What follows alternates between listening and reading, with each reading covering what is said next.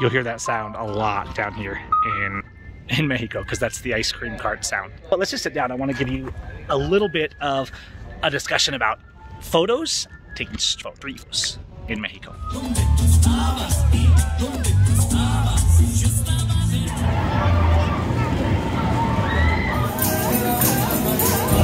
Hola, bienvenidos a México. Soy Gavin Seim y soy tu guía o guía por las calles de Mexico.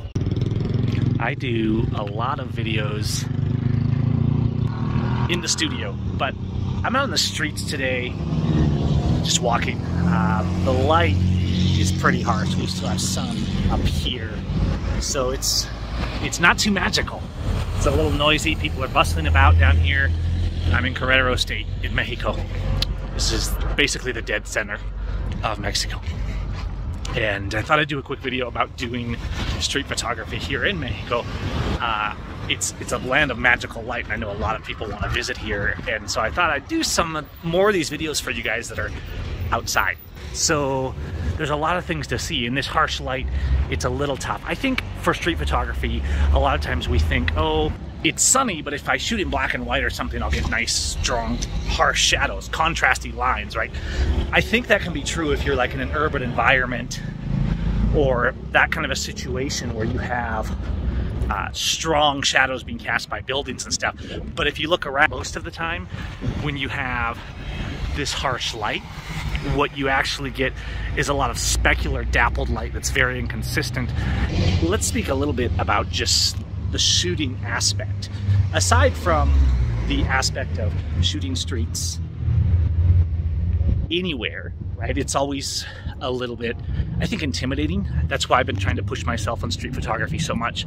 Not only because there's so much soul and life to be captured, and I'm in a great place for that down here, but also because that challenge of being able to look someone in the eye. One thing I've noticed in a lot of my street photographs of people and a lot of other street photographs of people is we're afraid to wait till they look at us to take the photo because we're afraid they'll be angry. How do people respond to photography here in Mexico? Generally fine, because even the further southern Latin American countries, and especially Mexico, pretty much everybody has a smartphone. It's just, that's how they communicate. Well, a lot of people don't have computers, but they have smartphones. Look at these old wheelies here. This is kind of cool. It is a little bit harsh. It's just a cool wheelies. That's a neat Jeep. So when you are interacting with people, in general, the culture is pretty warm, especially to tourists. I love shooting with the X100V, not only because I'm getting good images on a small camera, but it's not too intimidating. If I'm out with a full-size SLR, I attract so much attention. But a Leica-style body like this, a Fuji, a rangefinder, a compact like this, I look like I'm serious, but I also look like a tourist. And I think that dynamic is a little more relaxing. And if I'm just taking photos, for example, with a cell phone and pointing it at people, I might seem a bit like a creeper. If I'm using this, I seem like a tourist exploring the culture, which is exactly what I am. And if on the very rare occasion that somebody's like, why are you taking photos? I'll just say, solo me gusta Mexico, me explorar la cultura. And if you know your Spanish, if you know even a little bit of Spanish, it helps because they value when you speak their language anywhere in the world, right? Everybody values if you respect them and speak their language. Things are much more kind of free-for-all down here. You know, the streets aren't regulated and perfect. The sidewalks aren't necessarily clean. There's a lot happening on the streets. You know, here's a fruiteria. And so there's all this stuff. And I know if you're a photographer and you're watching me walk by these things, you're probably thinking, oh man, I could do so much with this. You know, you got people in the taquerias and you've got people eating and walking. And as the light sets in the evening, it just gets better, because then you start getting that magic hour light. It just gets really amazing. I think people are afraid of, you know, the violence. Like, there's so much propaganda about Mexico. I know that numbers wise, because of the drug war, Mexico has a lot of violence. And I could go on all day, right, as a human rights activist about how pissed all this drug war stuff makes me and the violence it's created across the world. But I want to stay focused here. First of all, tourists, they want to see tourists because there's so much in the news and so much propaganda about Mexico, it affects tourism. So when they see an outsider, a lot of times they want them to see the best of the country. And so in general, I would say they're pretty welcoming.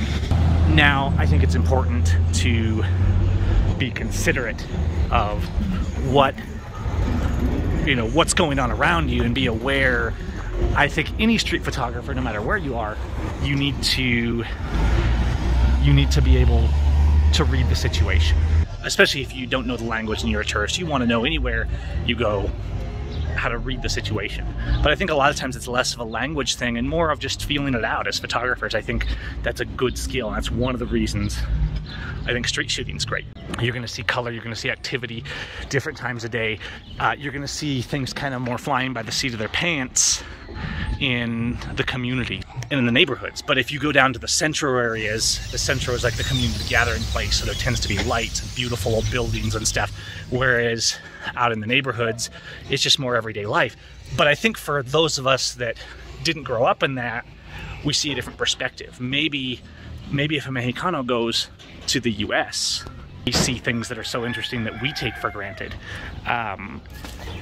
But here, the things that they take for granted, like colorful buildings and doors and the cars that are driving the streets and all this kind of stuff, it's a whole different perspective, I think, in the way that we see. Do I worry if I'm walking in the night? You know, people are like, oh, you don't go out at night, you don't drive at night. I've been in Mexico for like 4 years now. I drive at night all the time.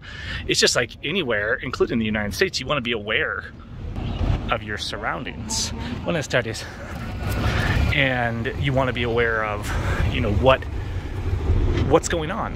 And I was the same in the States, because it's just smart to be aware. If somebody's watching me, if someone's approaching me, I want to treat everybody friendly no matter where I'm at. But I'm trying to always be aware of the situation. Is somebody eyeing you for taking photos because they're curious? Are they doing it because, you know, they want to, they're bugged by it? Are they doing it because they want to rob you? I've never had someone try and rob me. I've been in probably a dozen different states in Mexico, and I've never had that. That said, it's funny because I was just watching the Buenas tardes. I was just watching the video for the new Leica M11, right? And I'm like, oh wow, that's a cool camera. Even though I've always kind of been of the opinion that Leicas are way overpriced, and I can get more or less the same results with something like an X100 or an XT3 or whatever. But I think each photographer needs to be inspired by the gear that they choose, and I'm cool with that. But I was actually watching these videos and thinking, that camera is so expensive, right? If you buy an $8,000 camera and put a $3,000 or $4,000 lens, $12,000, $13,000 in kit just on your neck, more than most people make in a year in Mexico. So to me, having a camera that's a little bit more understated, right? That's not presumido, I think is a word that might apply here, because if we have a Leica, it's like, oh, this is the best of the best. It's almost like having a Rolex, right? And I'm not criticizing people that use Leicas. I think the Leicas are sweet cameras. I'm just saying a camera like this that I can do everything with on the streets, but that costs $1,300, $1,400 some odd dollars, right? Somewhere under $1,000, even if I'm out with cameras, under $2,000, I mean, even if I'm out with cameras with lenses. I think that ability makes me a little more comfortable. Anywhere in the world, somebody could try and grab that. And if it's a Leica worth 5-10 times as much, well, it's that much more opportunity to do that. So I don't worry about that in terms of my gear, but I'm always aware of my gear. I'm aware of my wallet. It wouldn't matter if I was in France or in the United States, in Idaho, or here in Mexico. And so I think being aware on that front is good. But in general, come to Mexico. Just explore, just take photos. And if somebody questions you, it's perfectly legal here just like most countries. If something's in public, you can take photos of it. And I've even take photos of military and stuff and have them get uptight with me. And I'm used to those kind of situations because I've been taking photos and videos all my life, including as an activist. And so as I walk the streets, as I explore, I'm documenting the culture. I'm documenting what's happening. And that includes if I'm documenting military, like police activity. Those are important things to document, not only for accountability, but for historical aspects. And I've flat had, been taking photos of military, and sometimes you get people that are egotistical. It's not like there was any real security issue, and they're like, oh no, you can't take photos. And I stood up for myself very firmly, and I said, absolutely, I can take photos. You do not touch me. Obviously speaking in the best Spanish I could muster. In any part of the world, the most important things to document are things happening in public officials, military, things like that. Through all of history, that's important.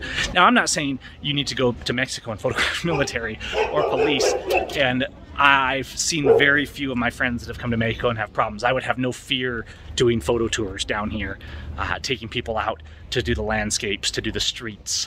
It's just a matter of, I think, knowing where you're going. And I've thought about doing tours down here, whether they be street tours, landscape tours, epic landscapes, absolutely beautiful landscapes over in the jungles here, just a couple hours away. And so I've thought about a lot of opportunities for that. But the bottom line is, if you come to Mexico, enjoy yourself. Don't stick in tourist resorts because there's so much real life happening on the street. There's so much light, there's so much color, there's so much culture, there's so much alive down here. And it's just a really amazing place to photograph. If I could give you 3 tips for just photographing, enjoying, and staying safe and taking great street photos in Mexico, it would be, number 1, respect the people. Love the people here. And I don't mean come down here and be afraid or be intimidated. Just be one of them. Try to learn a little Spanish before you come, or a lot of Spanish. The more the better, right? There's apps out there like Duolingo and stuff that'll help, and you'll find that when you get on the streets, you know hardly anything and you have to learn, but they'll value that you're trying. That alone just shows that you care and that you want to be enjoying and taking part in their culture. Don't strut around like you're something special. Mexico has different economic standards and different culture, but it's actually not a poor country on the world scale. And so be respectful if people are on street corners and they're asking for money for a taco or something. Help them. They have a culture that's used to helping each other here on things like that. But don't look down on them like, if you're from England, if you're from the United States, like, oh, these poor people down here. They enjoy their life down here a lot of times more than we do. And so I think number 1 is respect. Number 2 is just look everywhere. Keep your eyes open, because the things that they take for granted because they're used to and that we might overlook, if we are too busy with tourist eyes, the little details can make beautiful, beautiful street images. And if you just look for the patterns, the color, the stuff you see in buildings, I mean, even look at these buildings behind me, all the colors in these houses, kind of stuff that can be unique and that may not instantly make a great photo, but if you have the right light and the right time of day, yeah, wow. And number 3 is, I think, like anywhere, even if I was shooting the wilderness or the streets in California, it's spatial awareness. It's being aware of what you want to do, what you're trying to capture, your visualization for the image, and it's being aware of what's around you. Do you sense something weird? Do you sense that you might be upsetting someone? Sometimes if you're pointing a camera at someone, and I'm not saying that people get upset by taking photos down here, it's just, you're a tourist with a camera, just saying hi, like, how's it going? And hola, buenas noches, ¿cómo estás? Can go a long ways, because you're showing that you're not out doing something weird. You're not staking their joint. A lot of times I think if they see people on the street, maybe with a cell phone, they think they're staking the joint to rob it, because petty theft is very common down here. Obviously, as a tourist, you're not going to come off that way, but being open, being friendly, and just being aware of your surroundings, the people in your surroundings, the atmosphere, and then using that to help you make the best photos, goes a long way. I rarely ask if I can take photos. If it's of a little girl or something like that, and their parents are there, and she's in a pretty dress or something like that, and I want her with the city in the background, something like that, yes. And they're usually happy to do it, and their daughters, you know, in their festival dress, you know, they have it on to show it off, right? So things like that they expect from tourists. But in terms of observing the culture on the street, no, you can observe, you can document. And the first article actually of the Constitution of Mexico protects foreigners and gives them the equal rights that citizens have. And so I think a little bit of just knowledge, but also just respect and loving the place, the light, and the people is going to go a long ways. And you're going to get amazing images on the streets and in the natural areas of Mexico. Don't get your eyes too glazed over because the culture is different and you're a tourist. Look for the details. Don't just snap, snap, snap and take 1,000 photos. There's a ton of color here. There's a ton of light. There's a ton of culture and people. And because Latin American countries in general tend to be a lot less regulated, a lot more chill, a lot more just live your life, you're gonna find a lot of things happening all at once and intersecting lines and really cool stuff. And you can see as the light's sinking now, it's about the golden hour in about 30 minutes here. And that's another video. I just wanted to give you guys kind of some of the fundamentals, show you around a little bit. And if you want to see more like this, if you want to see more on street photography, if you want to see more from the streets down here in Mexico, let me know what you want to see. And I'll try and do it for the channel. But shout out to you, Light Tribe. This one's for you. Peace, and we'll see you on the next one.